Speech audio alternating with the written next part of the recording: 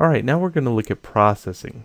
Processing is another application like Arduino, and it has a very similar language. In fact, I would almost say it's like almost 100% similar to the Arduino language, and it's just C, Java.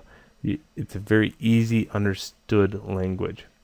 So if you're already at this point in your Arduino lessons, processing is a very easy route to take. Now, why would you want to learn processing? Processing allows you to, well, send serial codes across different applications. It allows you to send serial codes to your Arduino unit. It allows you to build a graphic user interface for your Arduino. So let's say you press something on your keyboard. You can see that happen, and it can send commands quite easily over to Arduino.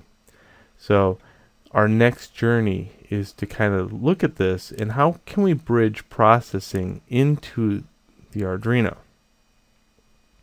It's not a hard sell, there's no doubt about it, and I'll show you what it kind of looks like. So here's processing,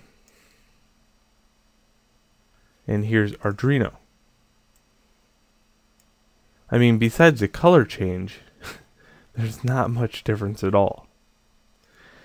So this is the introduction video to the new understanding of how to take processing and send commands over to Arduino without the use of this thing right here.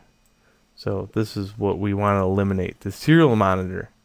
Okay, how can we make a user interface that goes over to the Arduino to trigger commands and be very universal to Mac, Linux, and PC.